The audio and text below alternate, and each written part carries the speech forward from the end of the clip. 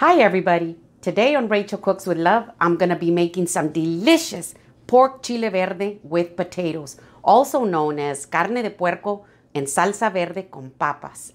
It's a delicious, popular dish that you can find in almost any Mexican restaurant or taqueria around the country. And I'm going to show you how to make it step by step. Let's get started. So I'm going to start out by roasting my peppers and my tomatillos. I have 4 Anaheim peppers. And I have removed the seeds and the veins from the inside. It's just a lot less trouble once you clean them out. And I also have 2 serrano peppers and 1 jalapeno.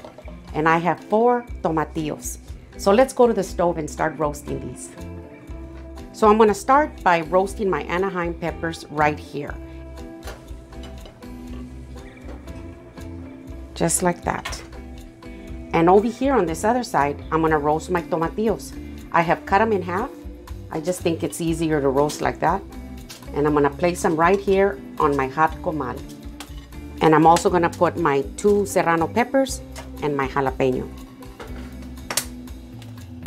I'm going to give them just a little bit of time, and then I'll be flipping them around until these get real black and charred. Now you don't want to burn your tomatillos, you just want to give them a nice color on them.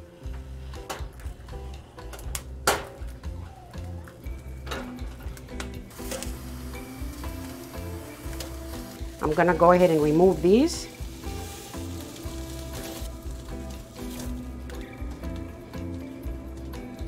See, that's exactly how we want them to look. And now I'm gonna remove my Anaheim peppers and I'm gonna put them in this plastic Ziploc bag. Now Anaheim peppers are known to have very tough skin, so you always wanna make sure that you get them real nice and roasted. See, here they are. So now let's get going to the blender. So I've given my peppers a few minutes so they could steam. I'm gonna go ahead and remove the charred skin. Now when you get them real nice and roasted, it usually comes off real easy, just like this, see? Now that's one of the advantages of removing the seeds and the veins before you roast them. You won't have to hassle with all the mess, see? You might find a seed or 2 in here, but usually they're very nice and clean, just like that. And it's just less work.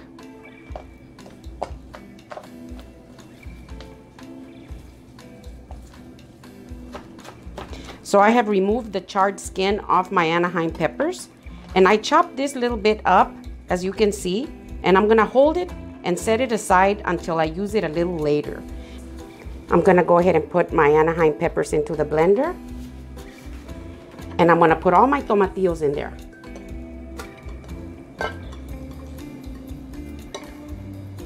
Got my jalapeno. I have removed the stems and also my serrano peppers. I have a bunch of cilantro. I'm gonna go ahead and put it in there, just like that. And I've got some chicken broth. I'm gonna go ahead and add some chicken broth in here so that I can blend it really well. And that's good. If I need a little more broth, I'll add a little bit more. Just like that. Now I'm gonna go ahead and just leave it there until I need it. I'm gonna grind my spices. I have half a teaspoon of whole cumin and half a teaspoon of peppercorn. Now whenever you prepare this dish, you wanna try your best to have fresh spices because it'll give it that beautiful, delicious, authentic taste.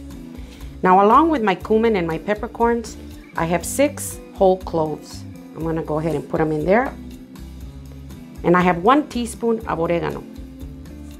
I'm gonna put that in. And I'm gonna put in some salt, about 1/4 of a teaspoon. And I'm gonna grind these up really good.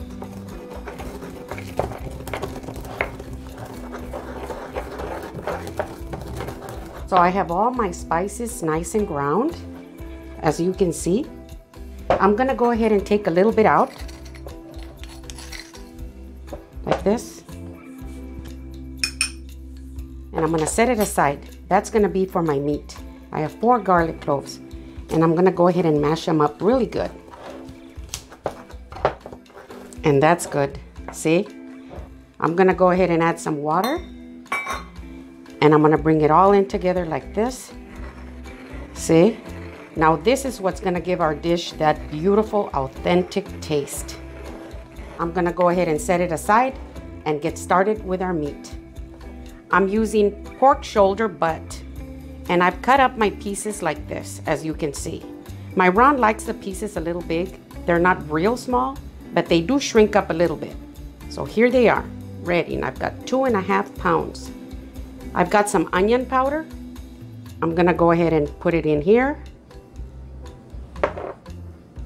I've got some garlic powder. I'm gonna put it in here. And this is that teaspoon mixture that I got out of my molcajete. All the spices, the cloves and everything. I'm gonna go ahead and add them in here too. And I'm gonna bring everything in together really good.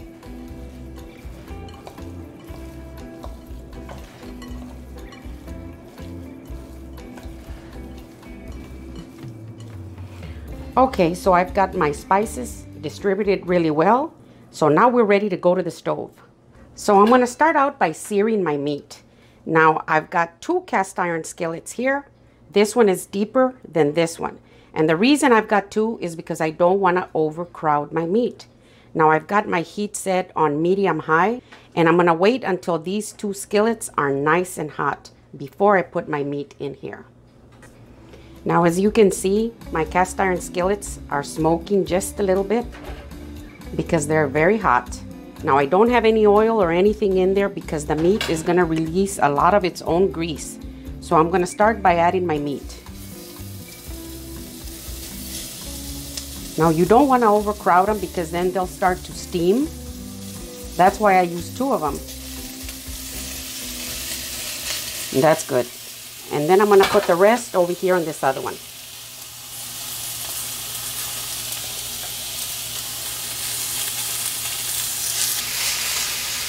And that's good. I'm gonna go ahead and give them about 4 minutes so that they can get nice and brown before I flip them over to the other side. So it's been about 3.5 minutes. I'm gonna go ahead and start flipping them over to the other side. Just do the best you can.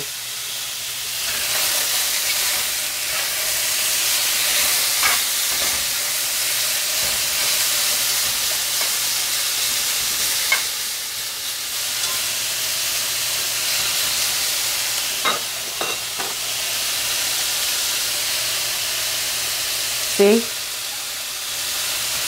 That's what I want.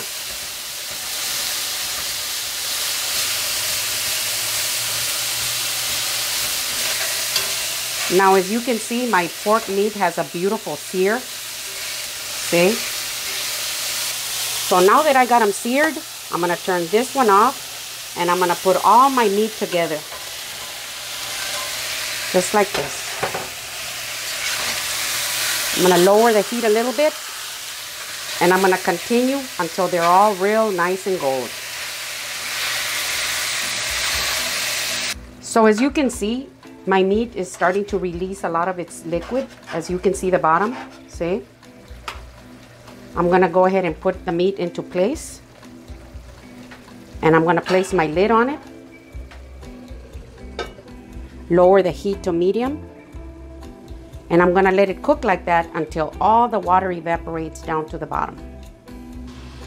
So it's been 40 minutes and I can hear it that it's starting to sizzle, and that's because it's been at a low, steady simmer and all the liquid has evaporated.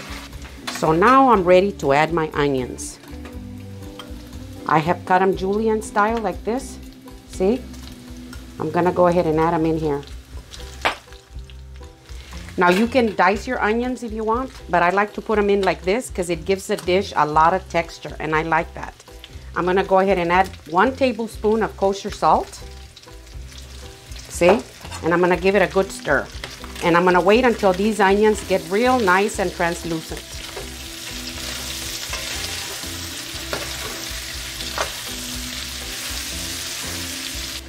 I'm gonna go ahead and add all these peppers that were chopped up, remember?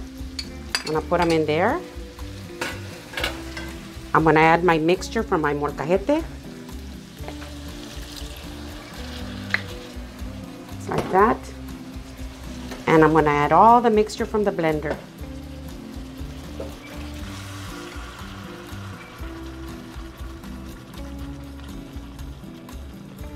Oh my gosh, it smells so beautiful in here.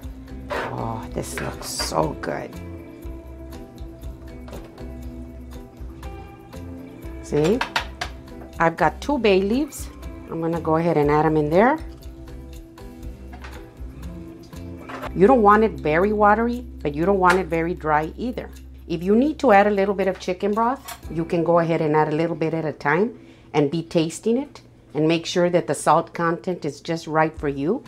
I'm gonna go ahead and replace the lid, and I'm gonna let it cook at a low, steady simmer before I add my potatoes.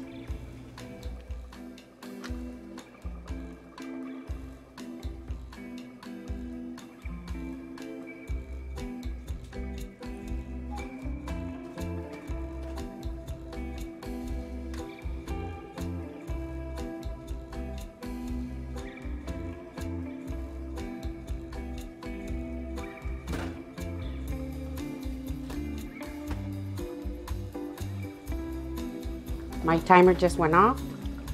Oh my gosh, look at how beautiful this looks. I wish you could smell it in here. Oh wow. I'm gonna put my potatoes in. I've got 2 medium gold potatoes. They hold their shape really well. That's why I like to use the gold ones. I'm just gonna stir them in there. And I'm gonna let them continue cooking at a low, steady boil like that for about 20 to 25 minutes until my potatoes are nice and tender. See, we can get these bay leaves out. We don't need them anymore. Oh, look at this. See how wonderful that looks? Our potatoes are very tender and the meat is just falling apart. Oh man. Oh yeah. And I also made a pot of beans in my Ninja Foodie.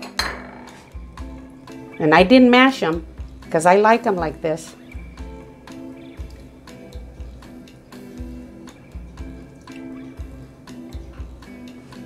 One of my flour tortillas.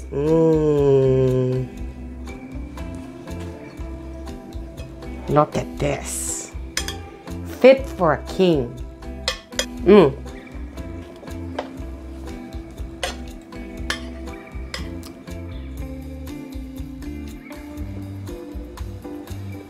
See?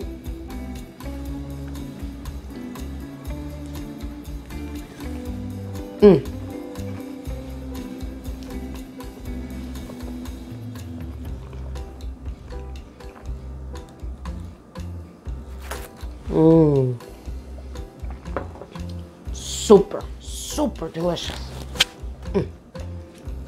So this is my pork chile verde. If you like my video, give me a thumbs up, send me a comment and tell me what you think, and share with your friends.